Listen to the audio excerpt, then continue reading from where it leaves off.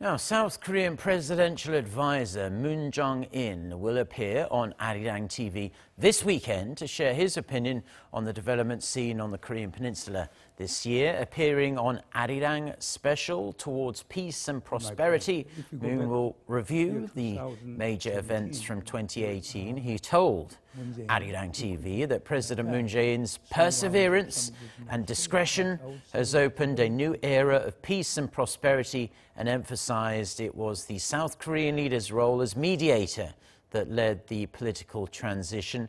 Moon Chung-in will also offer his prospects for inter-Korean ties in 2019, which he says could be even more dynamic than this year. The show itself, if you want to check it out, will air on Sunday at 7 a.m. Korea time here on Arirang TV.